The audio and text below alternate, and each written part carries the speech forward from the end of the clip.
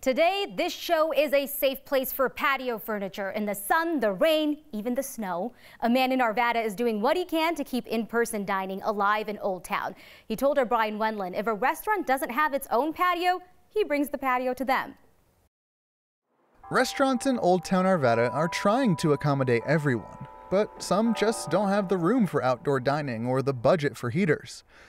So Chad Hart is doing it himself. We go set up our dining area. We have some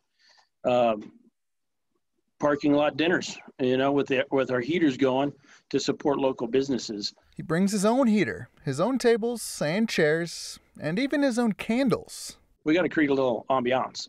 So it's Chad's way of helping the business owners he's known for years, and his way of breaking out of the cardboard and styrofoam delivery food blues. And I turn on a little music and, it's my evening or my time to eat. So I make it as fun as possible.